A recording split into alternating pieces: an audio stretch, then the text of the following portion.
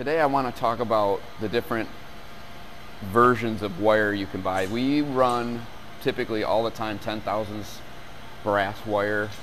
We buy a specific kind of medium grade zinc coated wire at a certain price point, and we do pocket inserts. Like if you see right here what we're looking at, we make a lot of inserts that go into molds for either logos or labeling of some kind on the tool. And what I want to talk about is you can buy just a straight brass, this is a straight brass wire for a certain price. You can buy a zinc coated wire for another price, or you can buy a very high-end zinc coated premium wire, which has the ability to lower the feed of the wire through the machine, which allows you to cut more, and it can also increase the speed. So the main thing about wire EDM is the ability to go fast. Everyone wants to go faster, because if you can get more out of the spool, you can get more out during the day, which means you can make more money in the company doing it that way. But the challenge that we find is there's a huge price difference from some of these wire spools. This premium one, I'm testing it right now. It's $258. The one that we normally run, with the cost of everything going up, brass has been affected, and the one I normally run went from like $135, now it's $185, and I'm trying to see how I can make these brass wires make sense for me in my shop. And I'm curious what people run in other shops. Some of the high-end wire isn't going to make sense for some shops, but it makes a ton of sense for some shops that are running a ton of one part and with optimum flush. And we're going to try to get into some of those settings, and I'm actually going to run some test cuts so we can kind of compare what will be the most beneficial for your shop and for ours. One question I want to ask everyone is it more important to save costs on the wire, just the wire itself, or is it more important to save the cost in the machine time and the run time? That's a very challenging question, and it's really difficult to answer, because you can buy more expensive wire and get more through the machine, less wear, or much less expensive wire and it takes longer. And some people don't care how long it takes, and others, they only have one machine like we do, and we need to get as much through it as possible. So that's a good question to ask. Here we have our 3 brass wires. We got straight brass, zinc coated premium wire. Big difference in cost. We're going to attempt to wire through this block and do a study on how fast we can go, how long it takes, and how well it burns. First thing I'm going to do here is set up this block in the fast hole machine to put our start holes in. As you can see, we're going to need to put a bunch of holes in order to get our wire to feed through those holes and make our 3/8 diameter hole that we're looking to put in there. Those are actually going to be like ejector pin holes, and to represent like an injection mold. So here we go.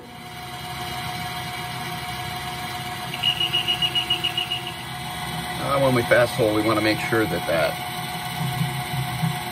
rod is as short as it can go, and then we bring the head down as close as we can go. This is best for flush.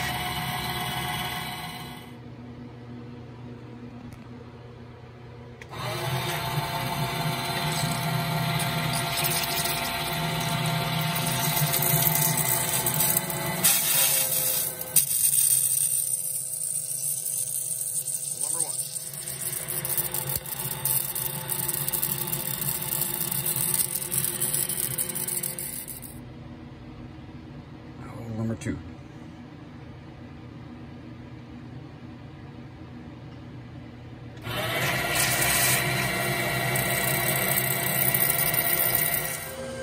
To make a straight comparison of the wire, we're going to start off with the standard settings from our MV2400R, and we are going to use the standard setup that is recommended, and it's in increments of 1/4 inch thickness, and in between the thicknesses is where our block lies at 1 inch 875.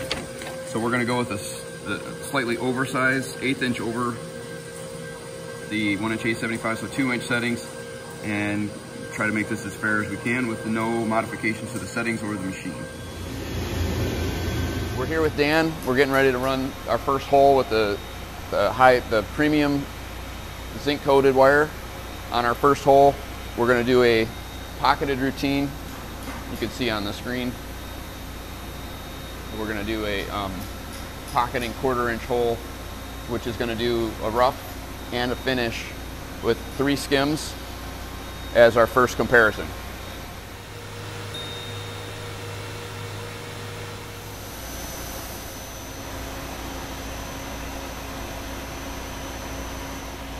One thing I wanted to point out is we have a good flush condition, so we're turning the Power Master off. Power Master is used when there's a poor flushing condition or changing Z depths in the burn. So just for apples to apples comparison, we're going to have the Power Master off for this good flushing condition. And also the E-adjust is really the only things that we're going to be messing with at all. We're not even going to mess with it. It's going to be right in the middle for these 3 different wires for these 3 test burns.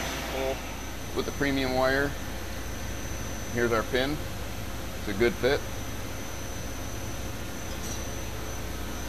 And we're going to start the next hole with a different wire. We'll switch to the zinc coated wire. I want to give you the time on this one, which is the premium wire, 42 minutes 33 seconds.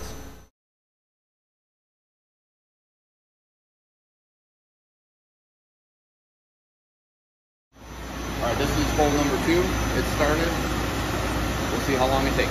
Alright, the second hole just finished. It's about 1 minute different. So from the premium zinc to just the zinc, only about 1 minute so far. So we're going to try just the regular brass at this point. It's loaded. We're going to start that one right now. This is the last one. This is just the brass wire we just did. Similar fits on all 3 holes. Well, here's the times. Straight brass ran 46 minutes and 54 seconds. Zinc coated middle of the road brass was 43 minutes 22 seconds, and the high end wire was 42 minutes and 33 seconds. So in conclusion, the brass wire runs slowest. It runs about 165 a spool of 22 pounds. The zinc coated wire is about 185, and that's 22 pounds, and that ran a couple minutes faster, and I'll show you a chart in just a second. And then the high-end brass was only less than a minute difference in this particular burn. Remember, it's just a straight good flushing condition with the 3 different wires, just to do an apples to apples comparison. The one thing that we're going to do now is we're going to change some settings on the machine to utilize the technology of the high-end wire. We should be able to slow it down from 6 feed rate wire feed to, or I'm sorry, from 8 to 6 on the wire feed, and then actually move the E condition setting on the control up 3 notches as well. So we're going to try to go a little bit faster and use this technology as much as we can. Finished the second test of the high-end wire. It did work, except we noticed that we could slow the feed of the wire itself from 8 to 6, which means it used a lot less wire to do the same thing, and that was only on the roughs. So on the skims, it kicks the speed back up to get the correct skims. But we did notice that it actually took almost a minute more, which is surprising, but it used less wire. So it's not as a lot faster like I thought it would. So we'll kind of come to a conclusion on what's good for our shop as we look at the results. Let's talk about the results that we got from our test burns. But we started off with this. We'll start with the brass, straight brass wire. It took 46 minutes, 54 seconds, a rough and 3 skims on a cord hole, a 250 diameter, on a block that was 1 inch 875 thick. The next wire we used was the zinc coated wire, the SL wire, and here's the prices. So we go at 165 for 22 pounds, or at 185 and then we're at $258 for the specific wire I got. We got it from Belmont, and they've been super helpful with their knowledge base and the information they have. But we're looking at what we've actually done in our shop, and what I'm trying to understand is it worth for us to utilize this expensive wire, the medium wire, or the straight brass wire? So it looks like I can pick up a, roughly three minutes just moving, let's say a $20 difference in the wire itself with the zinc coated. I can go a little bit faster, and that's really what we're after at our shop. We have one wire EDM machine here, so it makes sense for us to try to squeeze as much time as we can out of it. So for $20, if I can get more time, that makes sense. But I can't see spending almost $100 more per spool to not gain that much time. This high-end wire does some very cool things. We've seen it go through pits in bad conditions through weld and just bad porosity in some steel. So there is a benefit to this type of wire, but in the most cases for what we do, we're working with good materials. We really haven't had a big need for it. But one thing that was very cool, and it does make sense, is that you can slow the wire feed down from 8 to 6 and increase the E adjust on our Mitsubishi.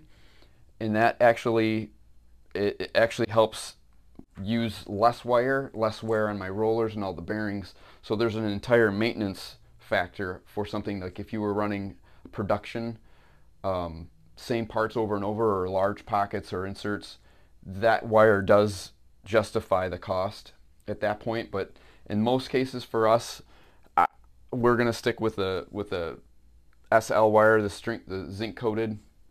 It's a little bit more money than the straight brass, but it does go faster, and having the one machine makes sense for us. Another huge factor about the wire is when we set it up and we run it, we want to be able to make a program in a spree, set it up on the machine, and walk away from it. That it's going to run and be dependable. It's going to be consistent. We're going to get the hole sizes that we wanted, the insert sizes that we want. So having to go in there and adjust settings on all of the different things that we do and the different thicknesses, that would be a very big time consumer, which ends up costing us money and time. So one of the big things to consider when sourcing wire, and I do recommend getting with your supplier, if it's Belmont or whoever, that you find out what your needs are exactly and see if they have something that will fit your needs. But for us, being able to walk away from it, getting predictable results are always the top things that we're looking for. Another key feature to the wire EDM is that we recycle all of the wire, so we do get some of the money recovered back. It's obviously not near the amount that you pay for the spool, but it's not a total waste. There is a recovery of that material as long as you're recycling it. It's definitely not gold, but it is valuable that you'd want to take advantage of that. Thanks for joining us for our episode of Learn to Burn. Please remember to subscribe and like. We hope that our content has been helpful. If you do have questions, remember to put them in the comments, and we will see you next month. Joining us for our episode. Dang, come on! Out of it, then it makes it.